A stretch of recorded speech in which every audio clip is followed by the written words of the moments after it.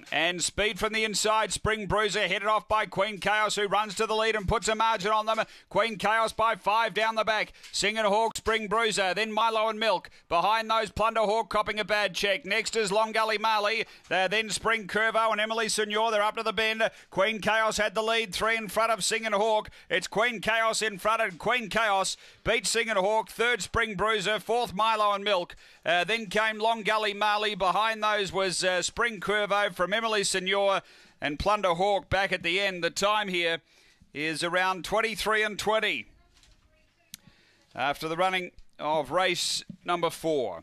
And numbers are 3, 2, 1 and 4th home. We stand by. Number 7 confirmed. 3 the winner, Queen Chaos.